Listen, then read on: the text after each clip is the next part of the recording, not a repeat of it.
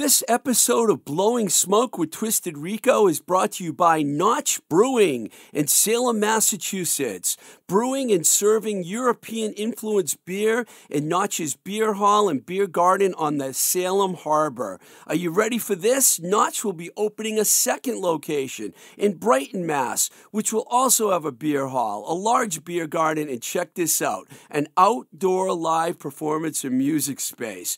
You heard that right, live music. And man, are we ready for live music or what? Notch's beer is available throughout Mass and Rhode Island, through mail order in Mass and Pennsylvania. And I got to tell you, people really love this beer, Notch. It's time to get yourself a Notch, or better yet, get over to Notch Brewing.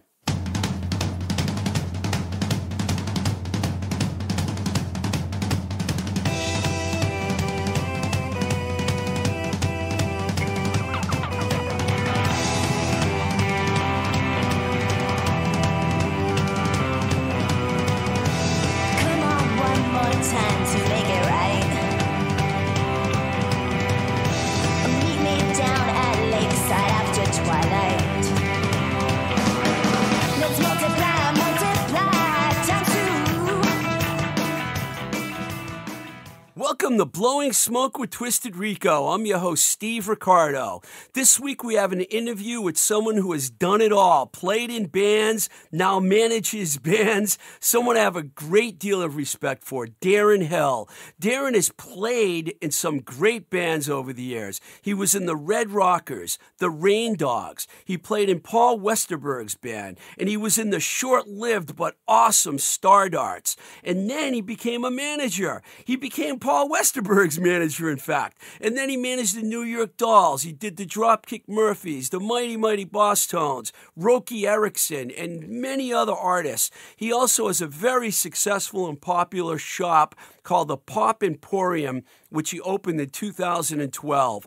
It's kind of sad for me to do this interview now that Terri Engeron, good friend of mine who I had a relationship with, passed away a few years ago, but really introduced me to all the Red Rockers, and I wish she was around to hear this interview because she would really appreciate this. So in a couple seconds, we're going to play the interview for you with Darren Hill. All right, I'm very happy to have Darren Hill on the show today. How you doing, man? I am good, Steve. I have to tell all your listeners out there that Steve and I go way back, and through all his incarnations, he has been a true rock and roll soldier. And I'm going to mention a few of those incarnations, but first I want to say, I know you had a very busy week because you're the manager of the Mighty Might Bosstones, and they had a new record come out. That's right. New record. The lingo they use now is dropped, I guess. The record dropped on last Friday. Well, I'm going to try. I'll try and keep it old school for yeah, please. I don't know all the current lingo, but this week has also been interesting because all of a sudden it's like the lights have come back on, and everybody's just scrambling to book shows, and it's actually insane. My head's spinning. How did you deal with the last year, 14 months? Was it rough for you? It was rough, but at the same time, it was also, a good experience because I think my artists used their time wisely and did what they should have been doing, which was recording a record and getting that all ready. So let us that opportunity at least. But other than that, it was a struggle, particularly financially, because as a manager, let's say 80% of your income comes from live performances, as opposed to royalties and syncs and all that stuff now. I do understand what that's like. Yeah. So I wanted to start with talking about New Orleans a little bit because although I never got to see the Red Rockers, I met most of the band at different times, mostly because of my relationship with Terri Engeron. And I don't know if I ever talked to you about Terri. Do you remember Terri? We did talk about Terri a few times, I recall, but I don't remember how you knew Terri. Well, we went out with each other for a few years, and we worked together. Unfortunately, I don't know if you know, but she passed away a few years ago. I do. But if it wasn't for which is a shame. her, I wouldn't have met. First of all, when we were going out and we were hanging out in California, in L.A., she dragged me down to this bar in Venice where all the New Orleans Saints fans were hanging out every week. So I get there and I'm thinking, all right, well, I can hang out with jocks and whatever. I get there and there's all these rock dudes. And the first person I meet is James Singletary. And I'm like, wait a second, you're from the Red Rockers, right? And then I met all these other guys. And then later on, I went down to New Orleans and I met John at the Howlin' Wolf. And, and we hung around at Jimmy's and Carrollton Station and all those places. And all our old haunts. Yeah, and then later Terry went on the road with Cowboy Mouth, so I got to see John again. But I had to mention that. So, the Red Rockers, you guys had a really nice run for like 6 years or so. It started with 415 and, Columbia. I mean, I remember when I was in college radio and Dead Heroes came out, and it was on that Rodney and the Rock compilation. Can you go back there and tell us what that was all like, how it was growing up in New Orleans and how it led to you being a Red Rocker? Yeah, absolutely. So John and James and I all lived in the same neighborhood, and we all got turned on to, I guess, the best description would be punk rock while we were in high school, and bonded over that. And one day we decided we were going to start a band, so we started, learning instruments and rehearsing in John's parents' garage in this suburban neighborhood of New Orleans. And you can say the town. I might know it. It wasn't like Metairie or Kenner or something, was it? Algiers, which is directly across the river. Yeah.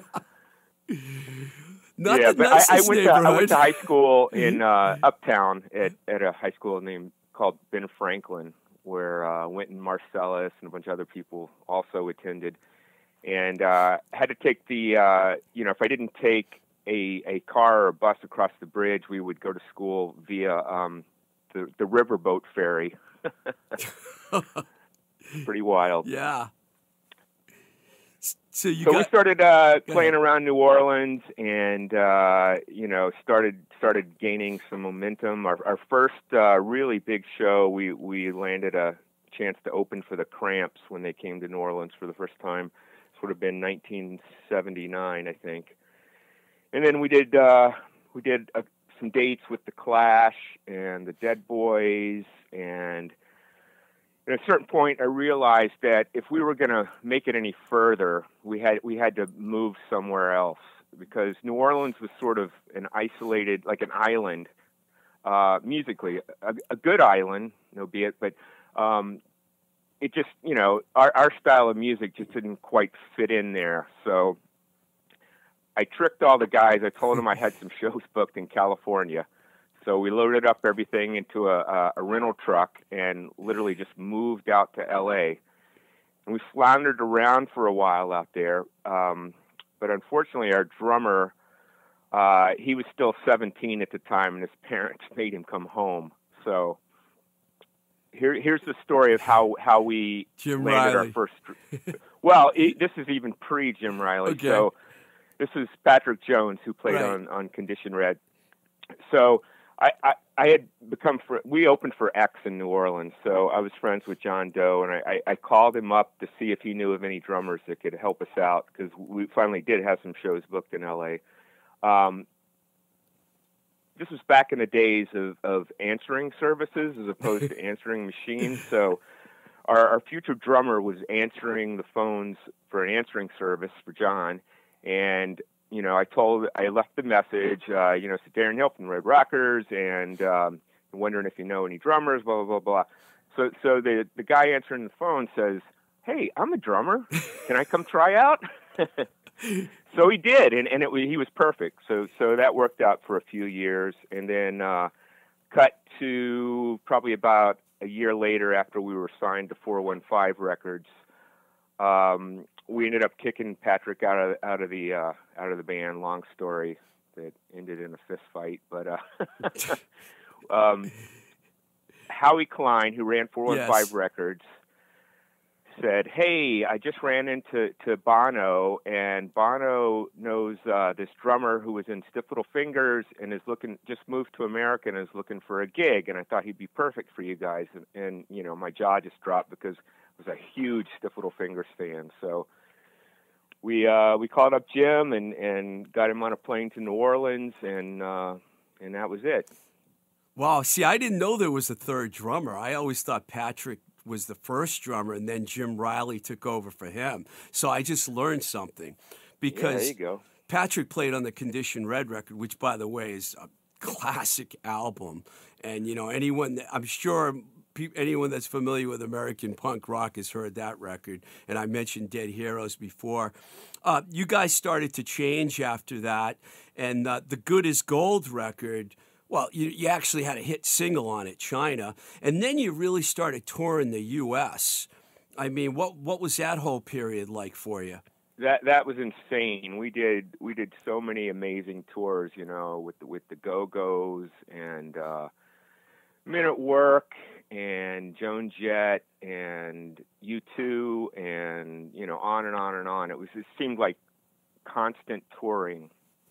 And by this time we were signed to Columbia Records, and you know they were putting a lot of money behind us, and they hired Annie Leibovitz to do our album cover. Nice. And you know, we ended up with like #1 alternative track on radio, and you know, charted with China. And yeah, that was those were just amazing times. Every time I get depressed, I just sort of think back as to, you know, what a wonderful adventure I've had. So I didn't know you guys toured with the Go-Go's. I have to ask you about that. Did you do like a national tour with them? Yeah, we did actually. That must have been something. Yeah, I just posted some pictures on Facebook actually in honor of their induction to the Hall of Fame. Yeah.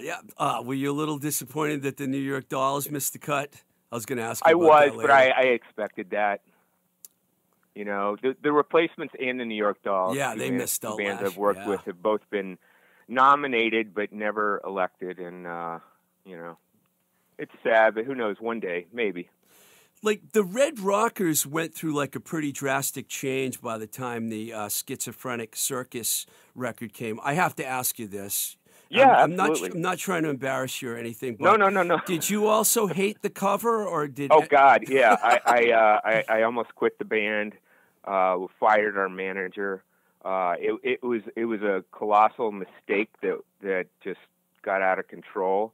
Supposed to be a photo that was going to be on a little tiny flyer lying on the beach, and you couldn't really tell what it was, but the art director at Columbia decided she loved the picture so much that she had to put it on the cover, and by the time we found out, it was too late. We were able to change it for the European and UK releases, but God, I thought I'd tracked down just about every copy and burned them, but there's still a few out there, I guess. So wait, I know that must have been rough, because I was just looking at the cover again. I revisited it. Just so not reflective of the music either. So it was terrible. Do you still keep in touch with the guys in the band from that era? Absolutely. And this year actually marks the 40th anniversary of Condition Red. So we're working on a reissue, because it's been out of print since 1981. So we're working on that, and we've managed to locate some unreleased tracks from that period, and it's going to be kind of fun doing this. Yeah, well, hopefully culminate in doing a show, because everybody's still alive and able to walk right now. So, okay, that would really be something if you guys did a show together. So, have you talked to James too? Oh yeah, absolutely. James and I got to know each other fairly well. I checked out some of his LA bands. He was out there for a while trying to get things going. Yep. And John's a great guy, man. You know, you were in a band with some pretty cool people, so. Well, you know, I always draw the analogy of you know, it's like being in war. You know, your first bandmates, they're just, you know, it's a bond that you can never shake, you know? It's your brothers, and I love that. I mean, to this day, if I had to, name my two best friends, it would be James and John, That's fantastic, man. I'm happy I met both of those guys. I remember going on the Cowboy Mouth tour bus, and, I was talking to John about the Red Rockers and you, because I had met you at that time. I'd already known you from the Yeah. Stardarts and stuff, or the Raindogs even. And, he Yeah. was all excited to talk. They played this show at a private Harvard show for 100 guys in suits in the Harvard Club. And I was there because Terri was like tour managing on that tour. And she said, "You want to come?" And I went. It was like me and 100 guys in the band and Terri. It was crazy. They got a lot of money from that show, from what I heard. But I have to digress and tell you a little story about Terri. So there was a rival band that was called the Dukes in New Orleans. Yeah. And they were more new wave than punk.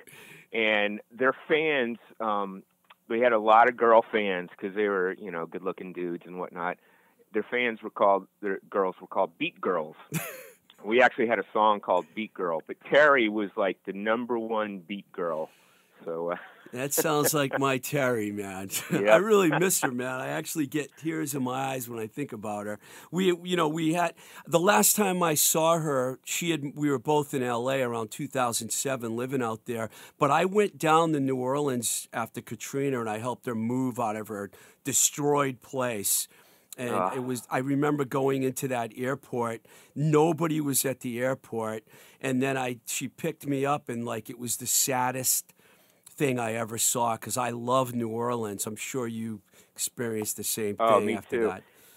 What sucks too is we were slated to play the Voodoo Fest that year, and it was going to happen right after Katrina, so they canceled it, and they ended up doing a weird version of it in Audubon Park later on that year that I had the New York Dolls on, but the Red Rockers didn't play on that one. It was still too messed up down there. Yeah, New Orleans has gone through some rough shit. So yeah, but they're resilient. Yeah, I love people from New Orleans, man. I really do. I do. I've met so many cool people from down there, and I loved hanging out down there. And every time I was on the road with bands, when I worked at A&M and I was in New Orleans, I would go see Terri, and I would go to the Howlin' Wolf and all those cool bars down there, because it just yep. Yeah, Tipitina's, of course. I was with a few bands there. What a great place. So you moved to Boston after the Red Rockers, and you ended up in another pretty well-known band, the Raindogs. How did you decide to move to Boston? Or the Red Rockers were done at that point, correct? No, we were still going. In fact, we had just finished the Unforgettable Fire tour with U2. And we kind of, I forgot where the last date was, but it was pretty close to Boston. So we decided after that tour we were going to go to Boston and kind of hang out for a little bit before we went back to New Orleans. But after we got here, after a little while, we realized maybe we should move to Boston, because in New Orleans, just geographically, there are no other right. major markets Yeah. anywhere close. So if you're trying to survive during an album cycle when you're writing new music and stuff like that, you can't do it. You got to literally go on the road. You can't just pop out for a weekend or whatever. Whereas in Boston, you got the whole Eastern Seaboard and so many colleges too, which we were playing a lot of college dates. WBCN had always been really supportive of us, and we had a lot of friends up in Boston. So it just seemed like a good move for us. So we hunkered down, eventually got called back to do more dates, another leg with U2, and started writing our next record. And then that's kind of when things went south. I think a lot of the guys missed their girlfriends back in New Orleans and whatnot. And we just kind of threw in the towel. Jim Riley, our drummer, Yes. and myself stayed in Boston, and we decided to start a new band, and we hooked up with an Irish, actually Scottish, fiddle player who is world-renowned named Johnny Cunningham. He was in a band called Silly Wizard over in Scotland that were really big in the folk scene. but he wanted to do some rock stuff. So we had this concept in mind of sort of melding, I guess what you would call Americana music with Celtic music, you know, before anybody else was doing it. And eventually we hooked up with Mark Cutler from the Schemers out of Providence, Rhode Island, and he became our singer, and the guitar player from the Schemers also joined the band, and we were complete. And we got signed to Atco Records and put out a couple of records, and we did some amazing tours with that band as well. Did Bob Dylan and the Waterboys and Don Henley. Dude, you've toured with everybody, Warren man. Zevon. Yeah. Man. Wow. Yeah, I remember the Raindogs, great band, and I know you guys were inducted into the Rhode Island Rock and Roll Hall of Fame, which is awesome. That's right. I was happy when I heard about that. It was a few years ago, I think. Not this. I mean, I love, you know, the Raindogs. I got to see maybe once or twice. Really, really good band. And then, you know, when that. You have so much stuff, Darren, that I could spend a whole show. Chronology right. Yeah. But, you know, I remember when I saw you, and I actually got to know you a little better when I was in Cambridge for some outdoor music thing in Minahan, because I had worked with the Neighborhoods for a long time. I had a new band, the Stardarts. So I went and I saw you guys. You played some outdoor thing in Cambridge, and we spoke that day, and another one of our friends, Alan Devine, who passed away recently, was in the Stardarts. And that band was a really cool band. You guys only had basically one single, right? Yeah, we've recorded pretty much an entire record that I think Dave's gonna start mixing at some point. You're kidding me. It. No. An unreleased really Stardarts record? Wow. Yeah. Well, that'll be popular around here, I'll tell you. We're in Somerville right now. So, I mean, I know that'll be popular around here because everything... There you go. Yeah. So the Stardarts were an outgrowth of the Paul Westerberg experience. So David and I both tried out for Paul Westerberg's, from the Replacements, of course, his first solo band for his 14 Songs tour. And we went down to New York and tried out in separate auditions, but we ended up making it. And, you know, we did that entire tour with Paul, Josh Freese on drums. You were on Saturday Night Live?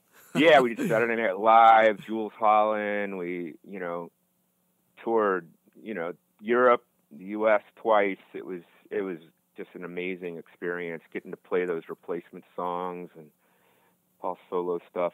Night after night, just totally amazing. I got my timeline a little mixed up there. Sorry, I put no. Stardarts. Yeah. So yeah, when we finished that, Dave and I said, let's start our own band. So that's how the Stardarts were born. Yeah, it was really that cool band. I was going to talk about Westerberg next because everyone remembers that Saturday Night Live show that you guys did. And, you know, you were touring like on the 14 Songs record, right? Correct. Yeah. And so that's when you and Paul started your relationship pretty much, and now you're his manager still, that's right? right? It would have been 1993, and I started managing him about 1999, I guess.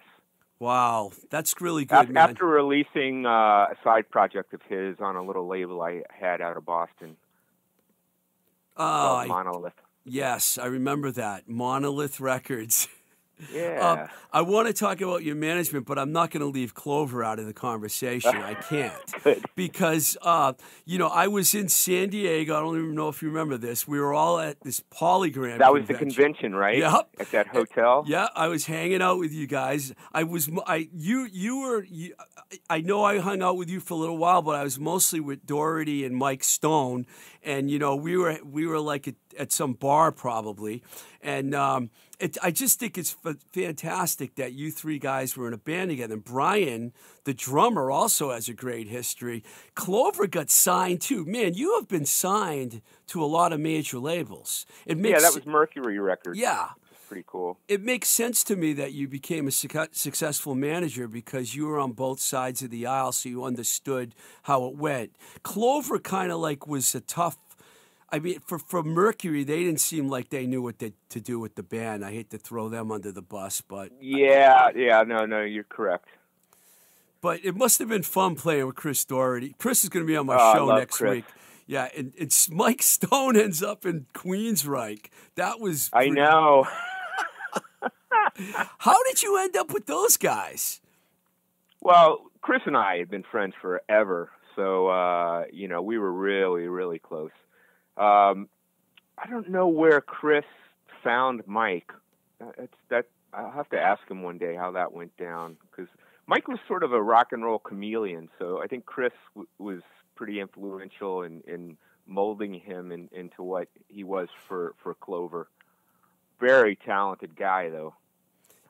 Yeah, I was really surprised at first when I heard he was in Queensryche, and then I listened to Operation Mindcrime 2, and he co-wrote all the songs. And I was like, wow, he really has his imprint on this band. And then he, toured with them. But I haven't heard much from him lately. That was a few years ago. The last I heard from him, he had like this jazz combo he was doing. He's all over the place, man. I know, right? So, was it after that whole experience that you started up 10 Pin Management? Yeah, that was it. By that time, I had started a family. My son was born. I said, shit, man, I got to get off the road. I got to get a real job. But, I started looking around. I was like, what else? What am I going to do? I don't know if I know how to do anything else, because I've been in the music business my entire life. So the logical choice seemed to be to go into management, because as you mentioned, I've been on, the other side of the aisle there and made every mistake in the book, but I also learned from those mistakes. And I must have had an inkling that I was going to do that eventually, because I was very careful to network as much as I could when I was playing in bands, and observe and learn as I went along. So all that experience really, really helped me when I started my management company. And I think also, the artists that I was working with, they appreciated the fact that I had been a guy in the van, and I knew, what it was like on the other side. So, there was a lot of trust there. Yeah, you managed the Dropkick Murphys when Rick was still in the band, and I used to work with the Outlaws. Yeah, Rick and Mike McColgan. Yeah, yep. we have so many connections with all your bands. It's weird. I was going through the list, and I'm like, wow, we are connected in so many different ways. It's like, and you also had the Royal Crowns, weren't they one of your first bands? Those were my two first bands, the Royal Crowns and Dropkick Murphys, approximately the same time. So the Crowns ended up they won the BCN Rumble, and went on to get signed to Walter Yetnikoff's label Velvel, and they had a good run. And the Dropkick Murphys have done okay. Yeah, I think they might have a chance. And so that was 6 years I worked with them. Wow, that's a good run. Yeah, I love those guys. They were hard, 6 hard years though. It's tough getting a band to a certain point. Yeah, well, management's not easy, man. Believe me, No. I get it. I understand. The New York Dolls must have been a special time for you, and I was lucky because I was managing the Charms, and they ended up going on the road with the Dolls for like 22 shows or something, and they did that New Year's Eve thing. I remember seeing Little you. Stevens. Yeah, Underground Garage. Yeah, I remember hanging out with you a little bit on New Year's Eve. I met Johansen. Well, I met him a long time ago when he was in the David Johansen band, and he came to Framingham State University when I was there. But it was cool seeing him again. And Sylvain, I booked a couple shows for when he came to Boston with his solo thing. But those Dolls shows, I saw I can remember Cleveland, Detroit, Atlanta, and Nashville, and one other one. I can't remember the other one, but I saw 5 shows, New York, and they were amazing, man. And you were totally involved in that whole thing. The Underground Garage Festival, too. I forgot about that. Oh, that was huge. Boy. I look back at the lineup on that day, and that was insane. Yeah, I think the Dolls played next to last before the Stooges, right? Yeah. Oh, yeah. Yeah, that was Bo Diddley. I remember sitting back with Bo Diddley. Yeah. His trailer was right across from ours, and big star. I mean, Alex Chilton and I were roommates down in New Orleans, so it was great to really have him there. Yeah. Wow, that's cool. I never knew that. That must have meant something. He's considered an icon as far as American songwriters go. Absolutely, deservedly so. Westerberg liked him too. A little joke. Oh there, yeah, you know? yeah. Wrote a little song about him.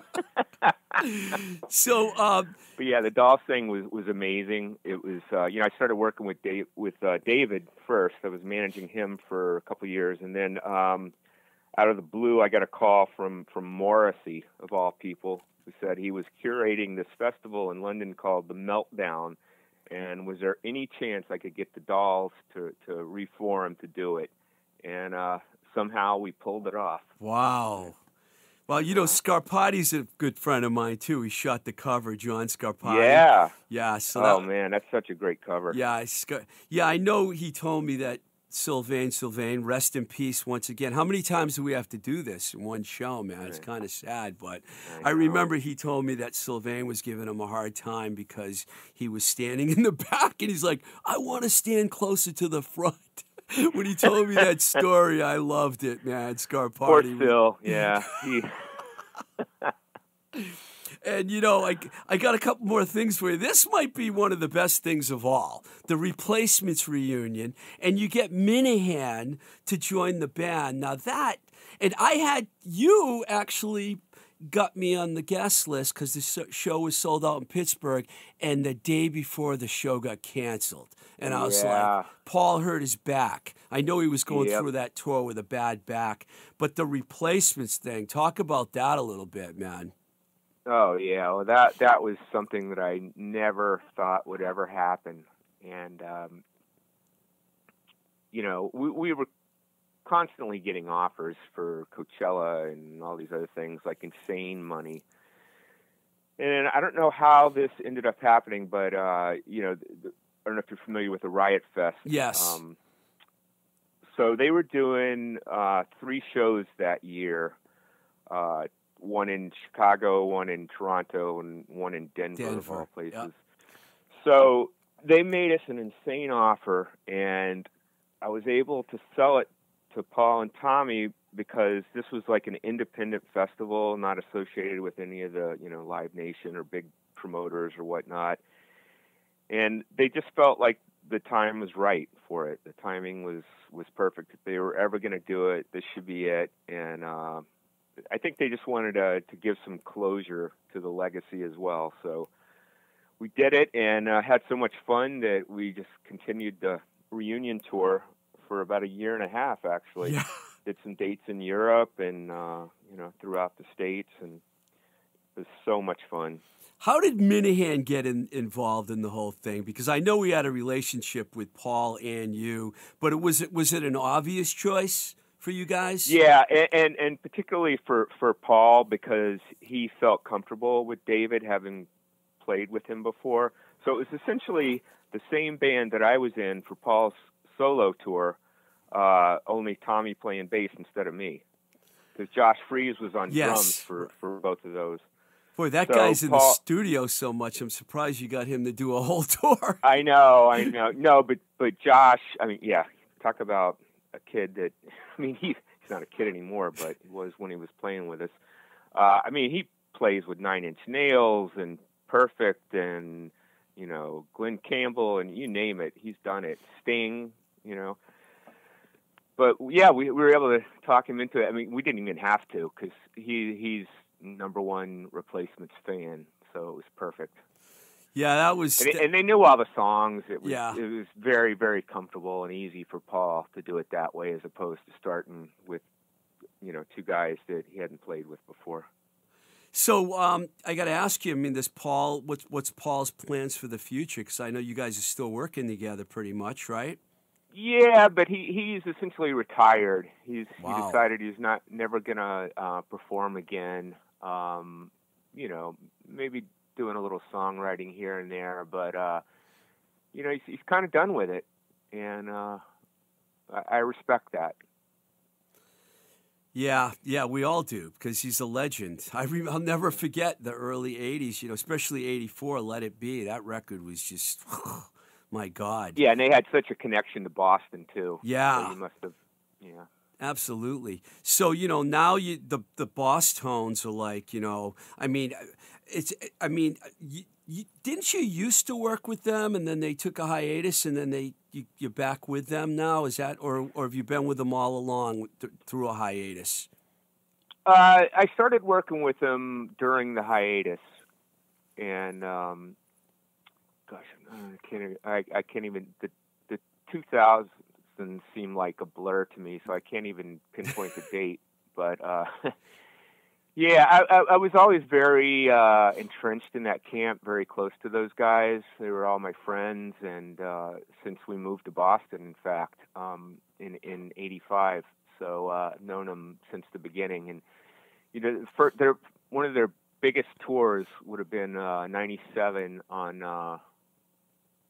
When they had Impression out and that Let's Face It record.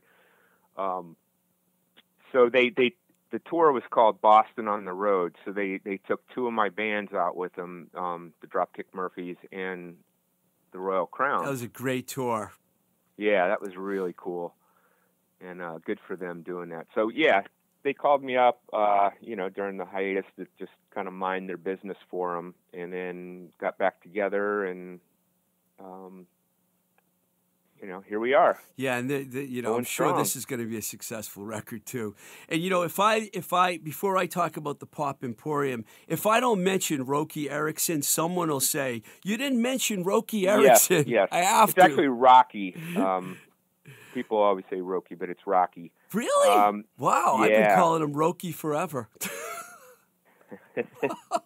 Well, not since the 13th floor elevators, but I don't know if I was even born then. Yeah, a lot of people do, but if you ask him, that's really how he would pronounce it. So another R.I.P. Yeah, probably one of the most wonderful human beings I've ever had the experience to share time with. I got to tell you, and what a crazy history he has had. If anybody's seen the documentary about him, You're Gonna Miss Me, you'll understand. Yeah, he's a legend, man. You've worked with some pretty amazing people, man. I mean, you should be proud of everything that you've done, coming from I was going to say Algiers, but I don't know if that's exactly the name. Absolutely. I got to go ahead. I got to tell you, it's been so rewarding, not necessarily financially, but just I feel like. I can go to rock and roll heaven now, Yeah. And, so I have not yet been to the Pop Emporium, but so many people talk about that place. I've got to get my ass down to Providence and check it out. Are you guys fully open now? Did you stay open during the pandemic? We were closed for a while. We opened back up probably about 6-7 months ago, just on weekends, Saturday and Sunday. But we haven't gotten back to doing shows yet, and I'm not sure when that's going to be. But we had some pretty amazing shows in our gallery down there. David Johansen played there once, Yeah, right? we had David Johansen. That was our first one. We've had Richard Lloyd from Television, wow. John Doe, The Upper Crust, Ted Leo, on and on and on. That is an impressive list. Well, Darren, thanks a lot, man, for taking the time to come on the show. And, I want to wish you the best of luck with your management company, with Pop Emporium, and whatever you do. You're a great guy. I've always admired you. We don't get to see each other very often, but I always think about you, man, because being a manager is not easy. And I know that you probably had to deal with a lot of shit, but your music career, too, is fantastic. So thank you, man, for coming on the show. Well, thank you, Steve. Love it. All right, man. I'll talk to you soon. Thanks, man. Okay. Bye. She's coming around again. It's bringing me down again. Put it on and off and I can't make it stop. She knows just how to move, to slide into my mood now. Put it on and off and I can't make it stop. Let's let it go. Let's let it go. Let's let it go. She knows just what to say. So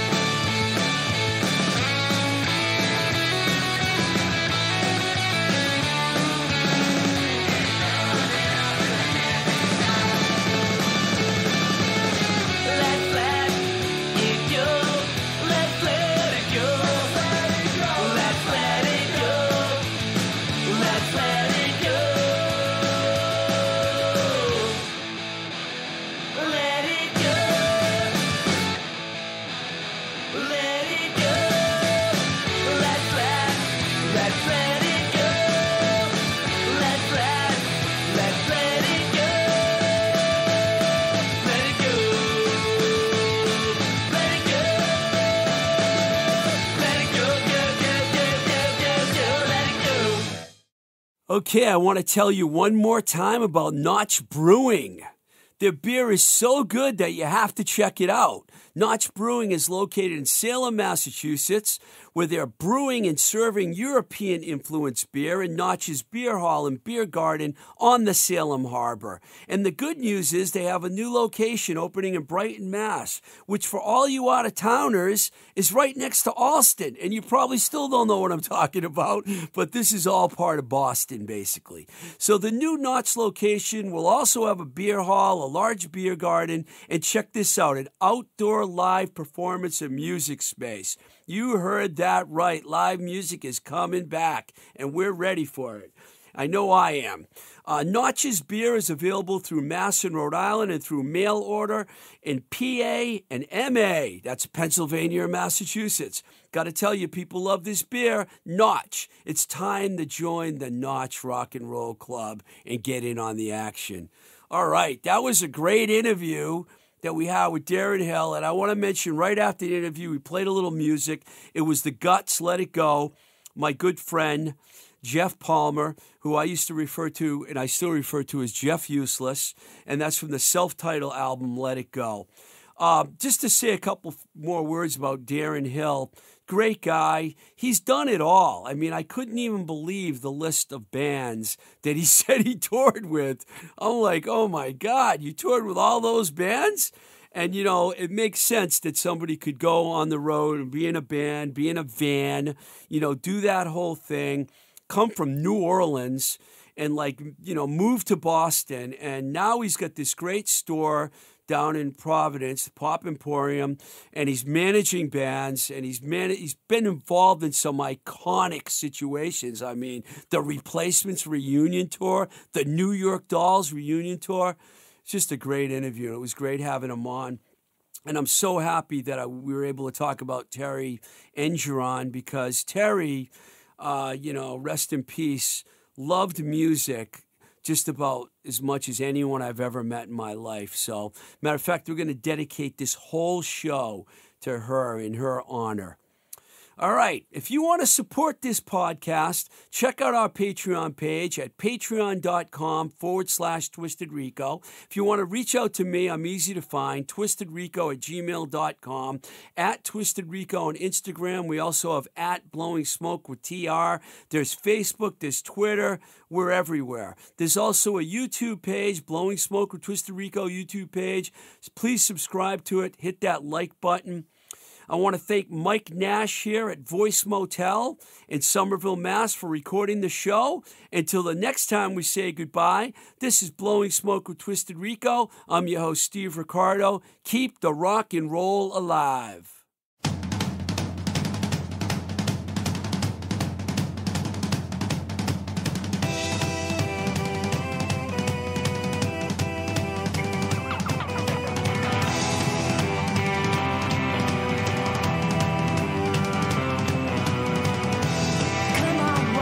Time.